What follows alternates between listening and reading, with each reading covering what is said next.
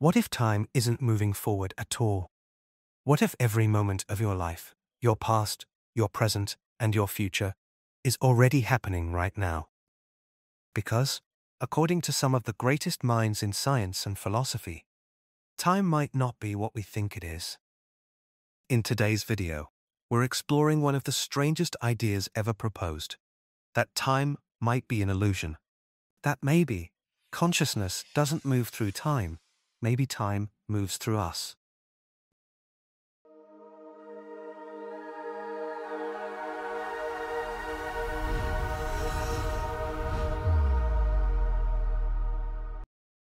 Let's start simple. What even is time? Before clocks and calendars, humans measured time through cycles, the sunrise and sunset, the phases of the moon, the changing seasons. Time was rhythmic, circular, a repeating dance of nature. But then came the mechanical clock, the gears, the ticking hands, and suddenly, time became linear, a constant line moving from past to present to future. And with a watch on our wrist, we began to feel owned by time. Science, too, once saw time as fixed. In the 1600s, Isaac Newton described it as a universal river, flowing steadily, the same for everyone, everywhere. But centuries later, Albert Einstein changed everything. Einstein showed us that time isn't absolute.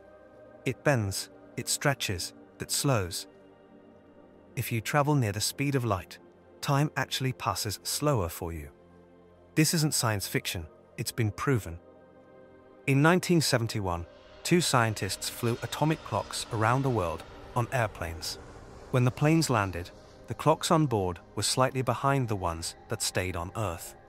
It was a tiny difference, just billionths of a second, but it proved Einstein right. Time actually slows down the faster you move. This isn't a theory anymore, it's a measurable reality. That discovery led to one of Einstein's most mind-bending ideas, space-time. Think of space and time not as two separate things, but as threads woven together into a single cosmic fabric. When something massive, like a planet or a star, sits on that fabric, it bends it, kind of like putting a bowling ball on a trampoline. And that bending doesn't just create gravity, it also slows down time itself. If you've ever seen the movie Interstellar, you've already witnessed this idea in action. Remember the scene where the astronauts land on the planet near a black hole, and 1 hour there equals 7 years back on Earth. That's time dilation, the extreme stretching of time near immense gravity.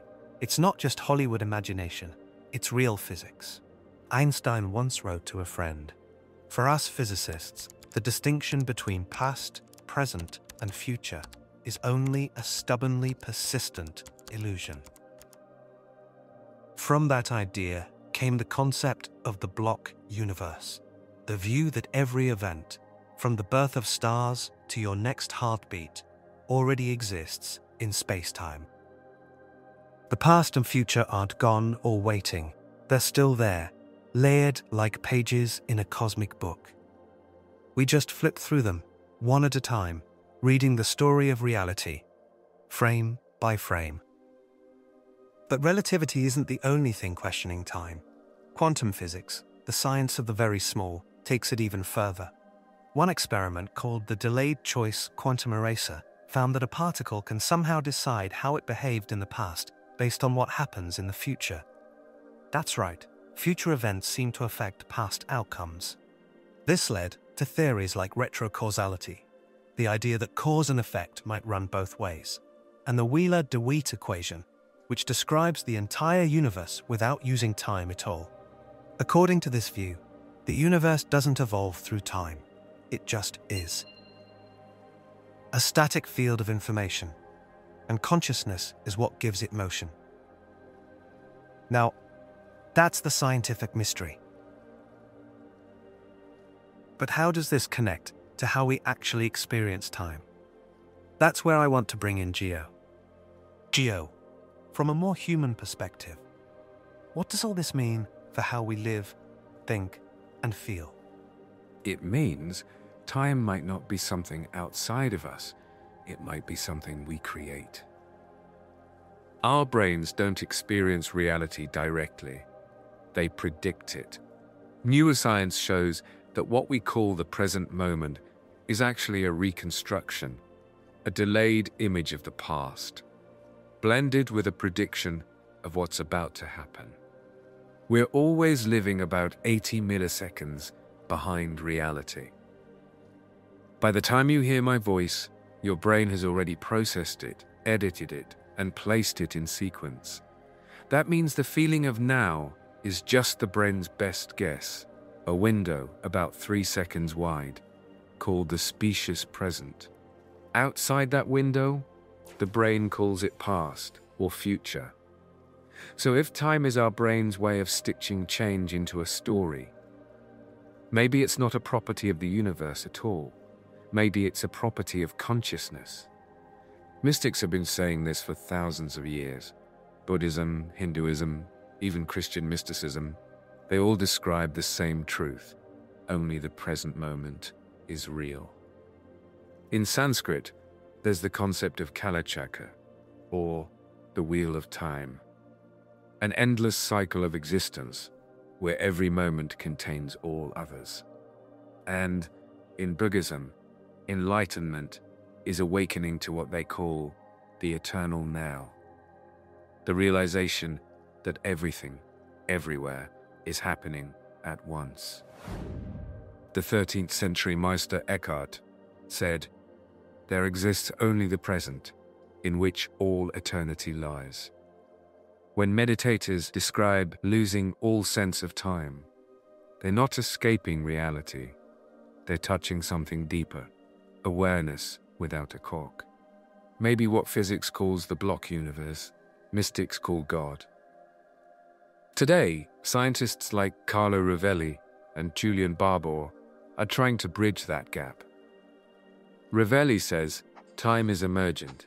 It arises only through interactions between particles, not as an independent force. He says time doesn't exist at all, only countless nows, static snapshots of the universe. And then there's the question of the arrow of time. Why can we move through space in any direction, but only move through time in one? The answer might be entropy, the universe's tendency toward disorder. A broken glass can't unbreak, smoke won't return to a candle, because energy spreads out, never the other way around. But at the microscopic level, the equations of physics don't care about direction. Forward or backward, they work the same. So maybe the arrow of time is not written into the laws of nature, but into our perception of change. When you see time as fixed and linear, life feels like a race, always moving toward or away from something. But if every moment already exists, there's nothing to chase. No need to fear the future or regret the past, because both are happening right now, just beyond your current frame of awareness. That doesn't mean you stop caring about goals or memories. It means you realize every possible version of you already exists. The peaceful one, the fearful one, the fulfilled one. You're just tuning into which one you experience.